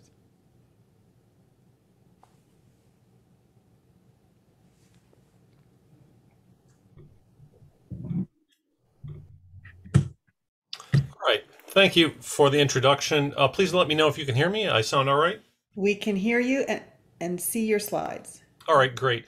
So thank you, everyone. And I'm going to try and take a couple steps back and look at, the normative framework that we have for space activities. A question was asked earlier, or the view was said, I just wish we had a small set of discrete, simple laws that we could follow. I have bad news for you. In fact, we have a rich tapestry of normativity, from binding international legal instruments to soft law instruments, down to national policy, national regulation, implementing regulation, and then down even to the contractual arrangements that deal with space debris. So I'm going to try and walk through some of that and give you an overview of some of that landscape. But just to kind of start off a discussion, I always put out this idea that when we talk about law, we're not merely talking about activity, the regulation of activity into purely legal or illegal. An activity behavior action is not simply legal or illegal. In fact, when you look deeper into it, it's a number of categories that we can think about. Behavior can be obligatory, meaning you're legally required or mandated to do it. You must positively undertake that behavior. Or behavior such as the exploration and use of outer space under Article 1 of the Outer Space Treaty is a freedom. You are permitted to do that activity should you so choose, with or without conditions. It's not mandatory that you do it, but you're allowed to do it if you want. In the middle between legal and illegal, we have these legally neutral areas where, in fact, the law does not regulate or maybe under-regulates a behavior, doesn't give a clear indication of it, of how it is regulated. Those gaps may be intentional, or that they may, in fact, be unintentional. Moving further into the prohibited zone, there's behavior which is generally prohibited, but it is permitted with specific license. So you are not allowed to go to space unless you get permission from a national government, for example. And then finally, there is behavior which is prohibited, formally outlawed, regulated, and explicitly outlawed that we know. So you see that there's actually this, it's richer than merely legal or illegal. So I say all that now that we can get into talking about the framework that we have for space. Specifically for space debris, we need to talk about the Outer Space Treaty of 1967. There you see a picture of it being signed at the White House. So you see President Johnson on the far right of the screen. And it looks like the USSR, UK, and the USA are signing. That's Ambassador Goldberg in the gray sport coat, signing it on behalf of the United States. As of September of this year, 111 states parties to the treaty and 23 additional signatories to the treaty. All the major spacefaring nations, historical space powers, emerging space powers, middle space powers. And it's really a symbol to the rest of the world that if you take your national ambitions for space seriously, you sign the Outer Space Treaty. There's a link for folks to download it on the bottom right. So I'll quickly say that when we talk about the Outer Space Treaty, everything is couched in Article 1, freedom of exploration and use. The freedom of exploration and use, that activity shall be the province of all mankind. Further, outer space shall be free for exploration and use, and there shall be free access to all areas of celestial bodies. Further on, there should be freedom of scientific investigations. I point that out, Article 1, because balanced against that are a number of obligations. Some of those obligations are, you must undertake this. Some of those obligations are negative obligations. You shall not do this. So one of those positive obligations, states bear international responsibility for their national activities, whether such activities are carried on by governmental agencies or by non-governmental entities. And they have a further obligation for assuring that national activities are carried out in conformity with the provisions set forth in the treaty. In fact, a further obligation placed on states. At the bottom, the activities of non-governmental entities shall require authorization and continuing supervision. So there are commercial activities in space, but for the purposes of international law, the purposes of international responsibility, there are national activities, and those national activities are also those non-governmental or commercial activities. That's responsibility. There's a further commitment of liability. States bear an obligation of liability for their launched space objects which cause physical damage. They are internationally liable for damage.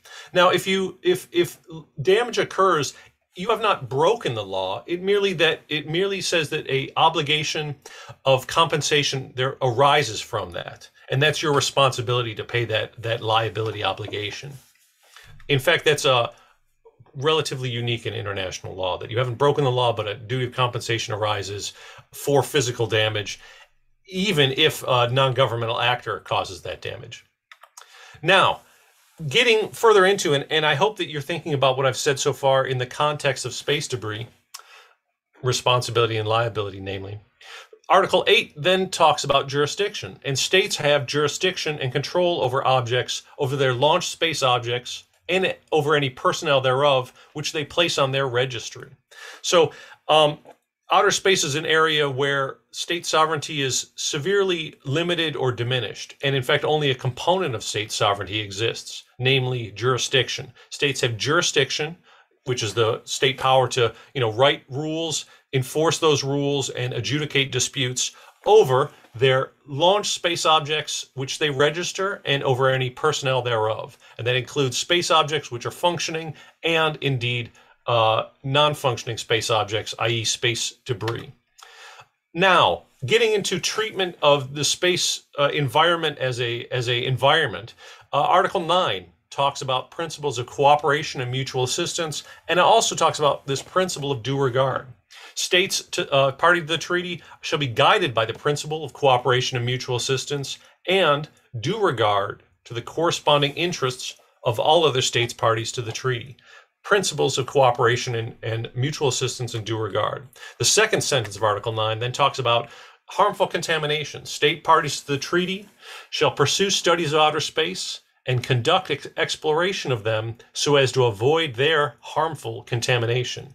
And this is really Article 9, binding article in a binding international legal instrument that talks about the prohibition of causing harmful contamination. This is where we get the ideas about, this is the anchor for when we discuss space debris or, planetary protection and a host of other treatments. There are environmental concerns that are cooked into the treaty, even though they, it was negotiated in 1966. And they weren't deeply thinking about space as an environment. And in fact, environmentalism and conservationism was really new in the international diplomatic arena.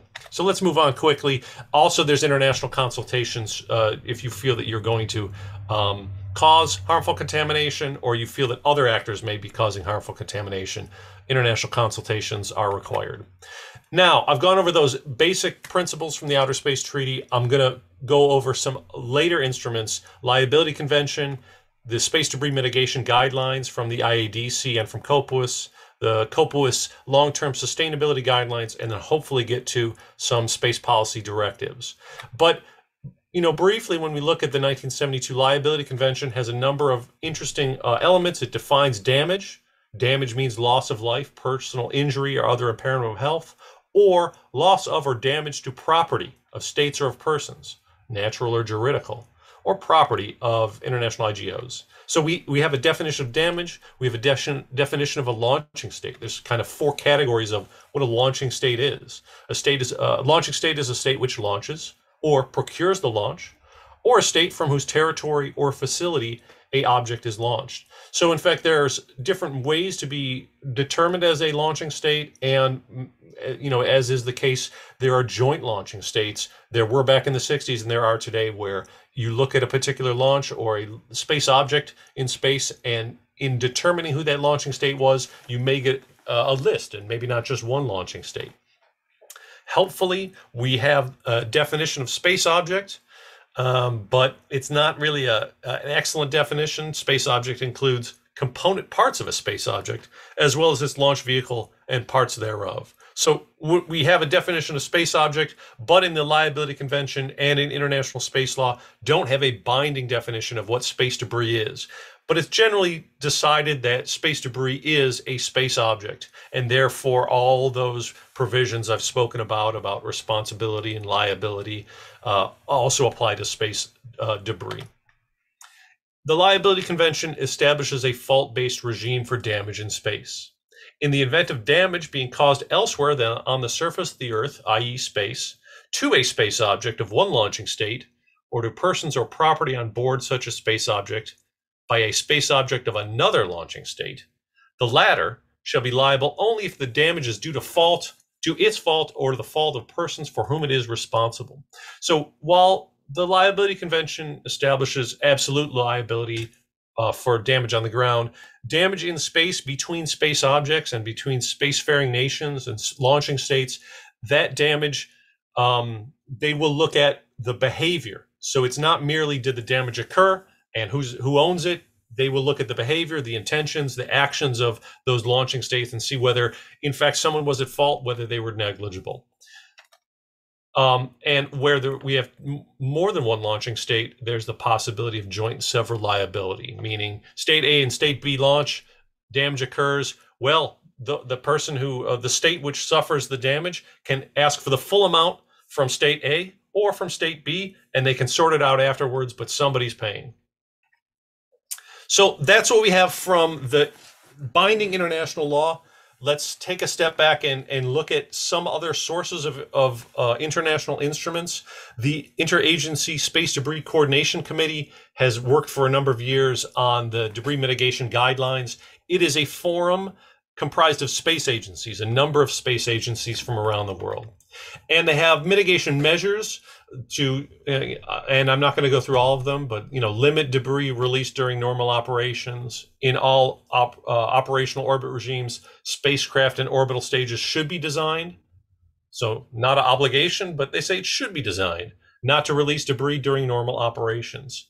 Also, you see 5.2, minimize the potential for on-orbit breakups, minimize the potential for post-mission breakups, minimize the potential for breakups during operational phases, and avoid intentional destruction and other harmful activities. So that's the IAD Space Debris Mitigation Guidelines.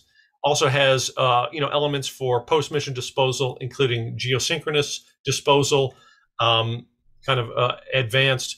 It's worth noting right now that these IADC guidelines were revised last year, March. They were revised in 2019, and then this version's from published in 2020. You should take a look at it. They are technical in nature, but they're also relatively short. But I think of significant normative value, I would say. They also talk about other orbits and the prevention of on-orbit collisions. However, when we look at their application, this is earlier in the document, we see phrases like organizations are encouraged to use these guidelines in identifying the standards, and operators of existing spacecraft and orbit stages are encouraged to apply these guidelines. So, it makes sense that a forum of space agencies can't craft international law, but they can certainly develop and be the forum for the development of, what those guidelines should look like on a technical level. Frey and Lemons in their paper, Status of the Space Environment, Current Level of Adherence to the IADC Guidelines at a ESA space conference a couple of years ago, looked at whether these instruments are effective. And they found the level of adherence 15 years after the introduction of the guidelines is sobering, the only exception being the clearance of payloads in GEO. In the environment around Earth, especially in LEO, is continuing to get more hostile every year. The goal of the mitigation guidelines to preserve the Earth environment for future generations, they found, is still beyond reach. They found that, and they came to that conclusion because they found that 53% of payloads and 60% of payload mass reaching end of life in LEO are compliant. So only 53% of payloads. In 71% of rocket bodies reaching end of life in LEO, only 71% are compliant, a fraction virtually unchanged for 8 years. And then looking up at GEO, that final bullet point, 66% of the payloads reaching end of life in GEO between 2007 and 2016 are compliant. Tendency possibly rising, but possibly reaching saturation. So we need more adherence to those guidelines.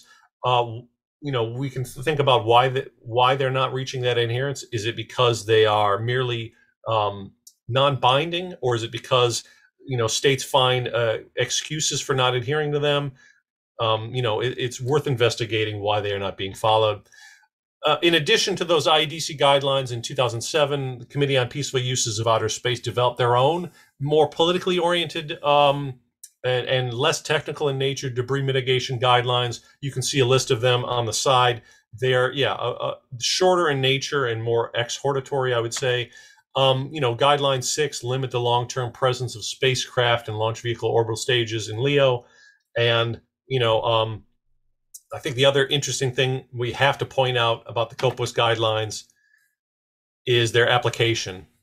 In Section 3, member states and IGOs should voluntarily take measures to the greatest extent feasible. They clearly state, next paragraph, they are not legally binding under international law. It is also recognized that exemptions to the implementation of individual guidelines or elements thereof may be justified by provisions of the Outer Space Treaty.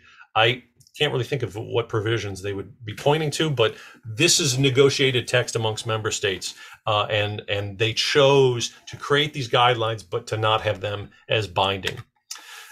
Most recently from the COPUOS, we have the LTS guidelines, long-term sustainability guidelines, which have a number of provisions dealing with space debris. Guideline B4, perform conjunction assessment. Guideline B9, take measures to address risks associated with uncontrolled reentry. Guideline D2, investigate and consider new measures to manage the space debris population. And a little bit further, however, again, status of the guidelines are voluntarily and not legally binding under international law. This section is even longer than what's in the COPUOS guidelines. Nothing in the guidelines shall constitute a revision, qualification, or reinterpretation of those principles and norms. Nothing in the guidelines should be interpreted as giving rise to any new legal obligation for states. So they really bent over backwards to make it clear that these are non-binding, and even adherence or observance of these guidelines doesn't constitute state practice. They seem to be really, really pushing that. Again, this is a success in the sense that it is a reflection of what member states, 95 member states of COPUOS, agree are the best practices. So we can point to that is the best behavior that we can perform on orbit in terms of sustainability. Now, turning to the U.S., we have, as Mr. Gerritsen pointed out, Space Policy Directive 3, also looking at space debris. And in one of the goals, they said need to update existing orbital debris mitigation guidelines and practices. And they do that. They're looking specifically at the U.S. government Orbital Debris Mitigation Standard Practices, ODM-SP. And even further into that document, they find that those guidelines at that point, or those standard practices, were inadequate, directing the government to develop new standards and looking at slightly larger range of activities, large constellations, RPO, small satellites, and other classes of space operations. Let's look at all those activities in the context of space debris. And also, we should be looking at active debris removal. So I think this was a worthy SPD, and because of that, those those ODM SPs were, those debris mitigation standards were updated by the US government. Also, it calls for global engagement. The US should be trying to promulgate and act as a norm entrepreneur to the rest of the world in really pushing forth with these new guidelines for and best behaviors for what space debris, how it should be treated and addressed and removed.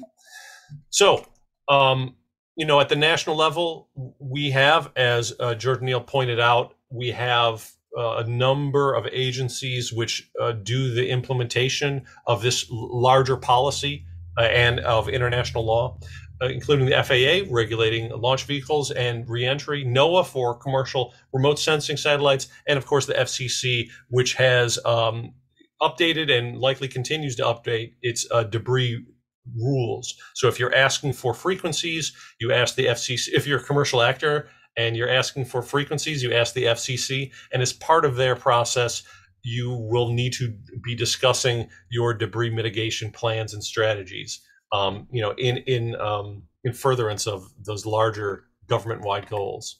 So I've given all that, not going super deep into some of these issues, because I wanted to get to this point.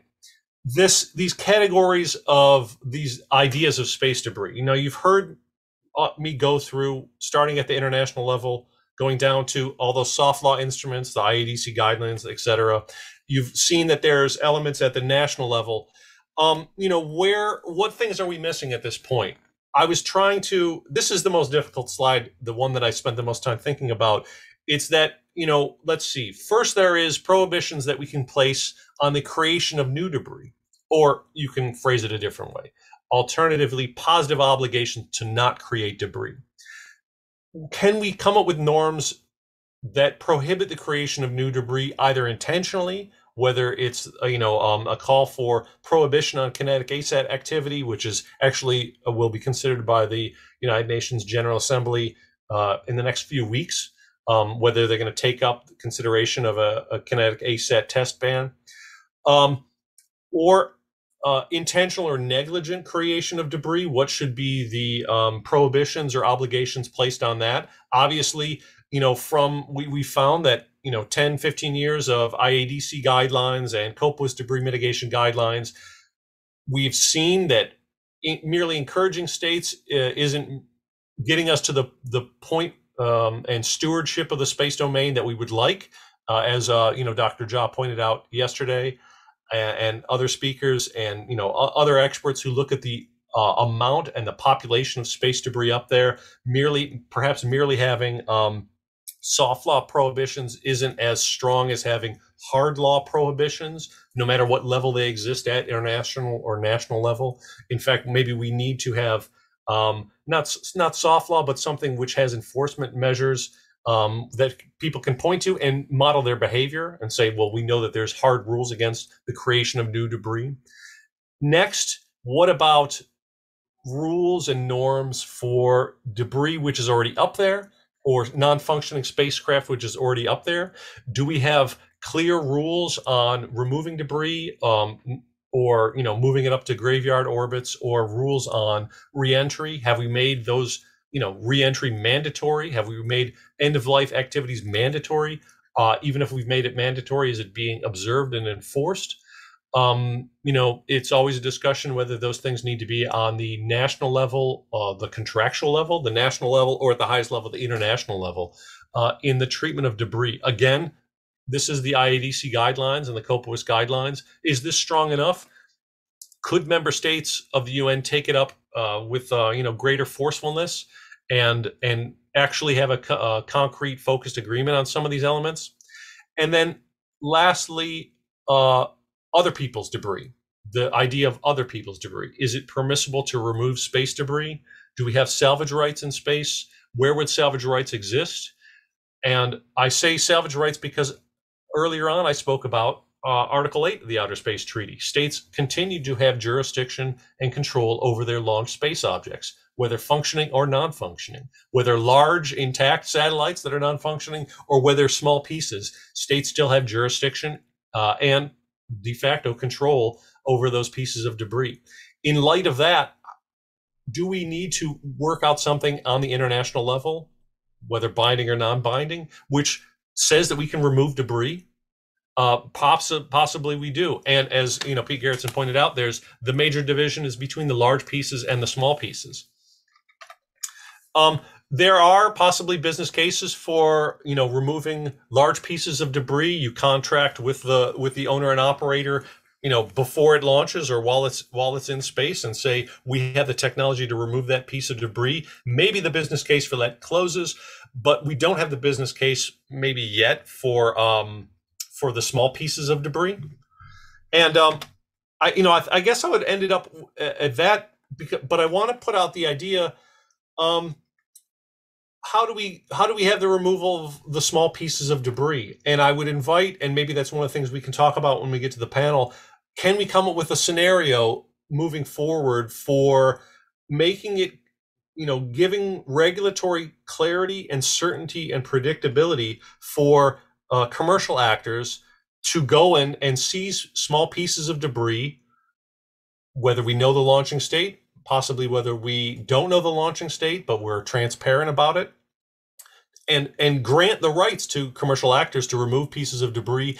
And if we created that regulatory framework and certainty, would then that commercial activity be able to develop? So with that, I'll thank everyone for your time and attention as I talked through some of the international and space law elements.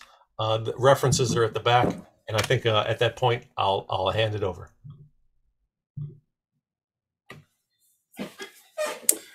Christopher, thank you very much. Really, really informative. In the background, Lee and I were texting about how you referenced Professor Jha from talking yesterday, but we were thinking that this would have been a really great panel for just the pair of you, given this this topic. So really, really interesting stuff here. First, I think I'd like to ask some context, and we're going to bring on the other panelists now, correctly? If you're ready to go to the panel, that's just fine. Yeah. Well, I mean, let's bring everybody on. Peter Gerritsen, please, sir. Christopher, sticking with you for a second. I actually think it'd be useful to give some background on the Secure World Foundation, just as your role in all this. By the way, shout out to whoever led the new design team and the new branding. It's a good look. So I think it's a stronger brand. So nice job on that. But give us some context for the organization and why you do what you do, because you went really deep on some things, and I think it's worthwhile for people to know what that means. Well, thank you. Yeah, I'll make it brief. We're an NGO, non-governmental organization, so that gives us, and we don't have to go out and raise money for stuff, but that gives us the leeway to not represent national governments or commercial industry, but kind of the rest of the world who loves and cares about space. And seeing, at least if we're a small team, try and convene meetings of stakeholders and get people to share their interests and share their anxieties. If you can get the small satellite community talking with the people who are going to run observatories, the astronomy community, and share that they're both legitimate users of the space domain, and both protected under space law. Can you now try and work out some of your issues about light pollution and at least we can hold those meetings and leave it up to those experts to do stuff. That's kind of our goal, space sustainability. I like it. Y'all make sure that other people talk to each other. Yeah. Right. Yeah. It doesn't feel very agenda led. That's one thing I've really admired. I know you have your background at ISU. I know many of your leadership have a background at ISU and also Leiden University. It doesn't really feel agenda-led, which is really nice because there are, of course, organizations in the world that are very agenda-led. So just shout out to the organization. So we've talked a bit about kind of the US perspective in a pretty muddy jurisdictional mess that because there are so many different organizations that have influence over what happens in space, right? There's so many. So one of the things I want to talk about, and this is a nod to Peter, but going back to Chris, Peter asked the question of would it be, posed the idea of would it be interesting if two allied nations shared space junk and let some other actor go after, if the UK allowed an American company to go after a piece of junk. What are your thoughts? I would actually like all three of you to ping in on that, because that was actually a new idea. I hadn't considered that one before. I think there's a lot of ramifications. So each one of you ping in on that, please. I'm going to have you, Peter, start with it because he's the one who posed the idea. So, I think the United States is in a position to show leadership by example. And I think that we want a world where states responsibly remove things that cause problems for all of us and may cause unique problems, for, let's just say, the launching state. So for instance, let's say that there was an object that very specifically caused a problem for a US constellation, maybe Planet or Starlink, and that piece of debris belonged to somebody else. Well, if we have the capability and we are so motivated, what a great world it would be if we were able to, act on our own behalf after consultation and agreement, right? So we don't want to set an example where we are, just willy-nilly going out and taking somebody else's stuff, but we want to, create a norm where it is okay after consultation to police the neighborhood and clean up trash. And, I think there are a series of precedents that could be set. It's probably easiest with our closest allies.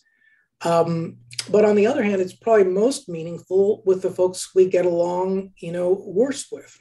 So, imagine what we might be able to do if we were able to, showcase that, between the United States, or when people talk about, for instance, US-China cooperation or US-Russia cooperation, I think this would be a great example, just to say, you have a piece of debris that's a concern for us. We'd like to remove it. What are your concerns, right? We don't want this to appear to be an excuse to be a spying or, RPO operation. And I think if we can show in good faith, that we are doing something and, work out, okay, well, who and how should liability be assumed for the deorbit or the repositioning and all that? I think that starts us down a road where we want to go down. And of course, there are much broader things that we could think about. And maybe we'll talk a little bit about the NSS policy paper and the Space Review article where we talked about sort of creating a market for this, where you assign specific risk and liability to individual pieces of debris and sort of create a bounty on it and an ability to sell and move those. But I think a first step is just to show it's okay. We can transfer ownership of a piece of debris. And I think that also establishes something else, which is some pieces of debris folks are going to clearly take ownership of. And some people may disagree or dispute or say, that's not mine, or prove that that's mine. And if nobody's going to take responsibility for it, then internationally we need to set some kind of norm or create some kind of protocol that basically says that's anybody's business. If it belongs to nobody, if nobody's going to claim it as as their national instrument, then nobody is prohibited from removing it. Cool. George, you want to swing in on this? Yes, I very much agree. I like the idea of starting small, crawl, walk, run, and having bilateral agreements, just because it's just not practical, in my opinion, right now to talk about either an amendment to the Outer Space Treaty or some huge, big agreement among all the spacefaring nations. But we can start small and talk about, okay, here's the approach we're going to try. We'll be open, we'll be transparent, we'll be collaborative. And the only tweak I'd offer for Peter's suggestion is, instead of saying, oh, well, this satellite or this piece of junk is a problem for us, instead of making it a blame thing, have a more objective list. I've seen lists that some people have tried to put together of here's the largest mass list of objects that are apparently dead, and start working our way down the list. And again, if we know whose it is and they want to say, no, it's not really dead, or that's mine, I'll take care of it, fine, go ahead. But if nobody claims it, or if there is a nation state that is willing to have that piece of debris removed, then US or other nations' companies would be allowed to go ahead and go after it. So I think that's a reasonable approach. Great. Chris, how easy is this? Because it seems pretty hard. I mean, when people ask questions like that, I always say, how are we going to do this very difficult thing? Very carefully. That's the answer. I like the idea. I think that I really like the idea. I think if we were able to have, we need that international transparency. And let's be realist about this. If State A proposes it's going to do something in space that is novel and needed, you can rest assured that State B is going to have anxiety about it and make statements saying it's not going to be successful merely because State B is not State A. Right. Like, that's guaranteed. So take that into account, plan for it, anticipate it, predict it. And I think that, if the U.S. were to say and be very open about it, we're going to grant, license to this company to remove these pieces of debris with these qualifications, anything in this orbit that belongs to the U.S. you can have, or anything, that you can capture in the next 5 years, it is your property in space. And if you were to do this in a way that has international component of it, maybe the company has international aspects or roots, or it's a joint launching state, and you are open about it, other countries are open about it, it sets a good precedent. We want to be norm entrepreneurs and actors and lead the way on how to do these